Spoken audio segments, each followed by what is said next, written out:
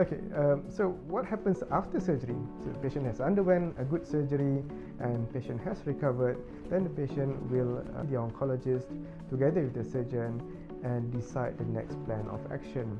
The next plan of action depends on the stage. If you are talking about stage 1, 2 and 3, then the next course of action is to give further additional treatment if it warrants to reduce the risk of cancer relapse. Don't want it to relapse, because once it relapses, the tendency for it to relapse becomes more and more frequent. The tendency for it to go into stage 4 is more higher.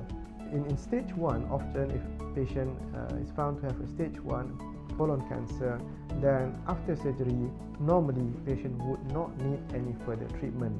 So no chemotherapy or no radiotherapy would be required in stage 1 colon cancer. If it is a stage 2 colon cancer, we tend to divide it into stage 2 low risk or stage 2 high risk. There are certain features that we look at. For example, if the patient presents with any bowel obstruction prior to surgery, or patient has some high risk features from the surgical notes or from the histopathology notes, then we tend to give chemotherapy after the surgery. And the chemotherapy can be a short one, a 3-month course, or can be a long one, 6 months course. And there are often options of oral chemotherapy as well. So chemotherapy does not necessarily mean that you have to go for injection or intravenous procedures. So in stage 2 colon cancer, some patients may need chemotherapy in terms of oral chemotherapy only. Some patients in low risk stage 2 cancers, they do not need any further chemotherapy at all. In stage 3 colon cancers, then we take things more closely, we monitor the patients more closely, because the higher the stage, the higher the risk of it getting into stage 4. So in stage 3, often patient would need to go for injection chemotherapy. There are a few ways of giving it, and two main ways. One is once every 3 weeks for 8 cycles. The other one is once every fortnight for 12 cycles. The reason that we give chemotherapy in this stage 2 or stage 3 is to reduce the risk of the cancer relapse. How about in stage 4? So in stage 4, ball game is slightly different.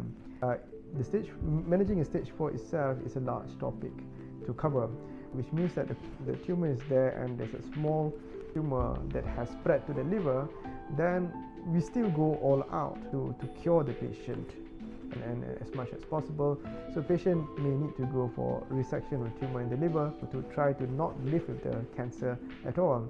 If the tumor has disseminated, then the role of surgery is to relieve the obstruction if there is, give us the information in terms of the biopsy, what sort of tumor that we are dealing with. And in stage 4 colorectal cancer, we understand that there are drivers of growth, of tumor growth. Some genetic mutations will drive the tumor to grow. So we have to do all these this mutational tests to see whether there are any actionable mutation. What I mean to say is, if we tend to know the tumor better, then we can have a heads up over the tumor better, we can control the tumor better. As we know, in stage 4, the main aim is disease control. We want to control the disease as much as possible. If we could cure, it would be a bonus. Then patients tend to treat it. Stage 4 colon cancer is just like a chronic illness. It's just like when diabetes, you live with it, and rather than aiming for cure. So in stage 4 colon cancers, patients would need to go for chemotherapy, and chemotherapy has been proven to prolong the life expectancy of the patient. So by giving chemotherapy, it improves their quality of life. It makes patients better, they can start eating better. Often in stage 4 patients, they lose their appetite, they become very skinny and don't have good quality of life. So by giving chemotherapy, it may improve their quality of life.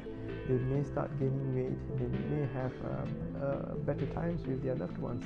And with regards to, you can imagine that you are relying on the chemotherapy to extend your life. How much chemotherapy can we give? We can continuously give the chemotherapy to patient as long as it is indicated and as long as a patient is fit for chemotherapy.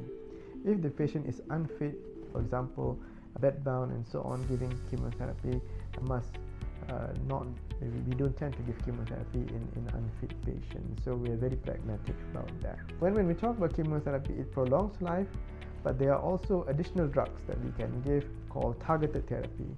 This targeted therapy it serves further as an adjunct to the chemotherapy, where giving it together in chemotherapy in stage 4 colorectal cancer patients would improve survival. And to say that data has shown that patients tend to live longer and longer if they have this chemotherapy together with this targeted therapy, and that is to extend the survival. And what sorts of targeted therapy that we tend to give, it depends on what sort of genetic mutation that the patient has.